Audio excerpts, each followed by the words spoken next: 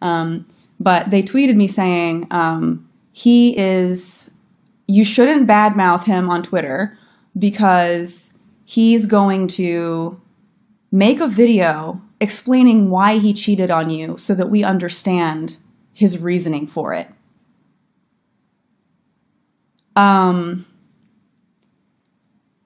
Now, correct me if I'm wrong, because like I wouldn't put it past him to say something like that.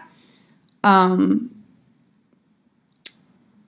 the fact, because I was like, you gotta be fucking kidding me, right? But then it was whatever. But to even suggest okay, so he said he wasn't gonna do it, so he did say. But then think about this, right? He said he wasn't going to do this video. Then why fucking mention it? Why even bring it up?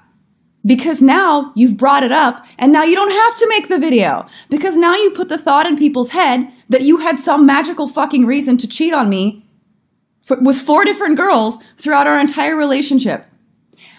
I could say so much worse. It gets so much worse. And I'm not going to go there out of respect for other people involved, but it gets so much worse. And it was so toxic and it was so bad. And anytime I questioned anything, I was made to feel crazy. And because I had questions and I had suspicions, and it would turn into a fight because I was asking questions and I didn't trust him. And I was mind fucked the entire time. And I'm sure he has some grand reason to explain it all away, to humanize himself or whatever it is that he wants to do. But to sit there in a live stream and say, I wanted to make a video about why I cheated on her, and like so then people would understand me, but I guess I probably shouldn't make that video. You just said it. You've already said it.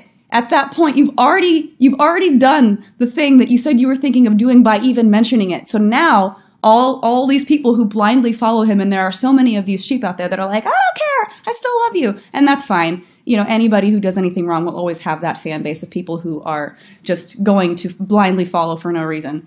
But to put in their heads and now have these people come at me and tweet me saying, I'm sure he had good reasons to do it, is super fucked up. And like I said, let's skip the part where you pretend like you didn't know that was going to happen. Let's just skip that. Let's just cut the bullshit. And I'm so frustrated. And that's one of the things that just got me like, oh, to sit there and act like, maybe if people only understood why I did it, then they wouldn't hate me so much. Like, fuck you, man. Seriously. Fuck you. Thank you for watching. If you enjoyed this video, please subscribe and follow us on Twitter to keep up to date on your favorite streamers. Blarg you later.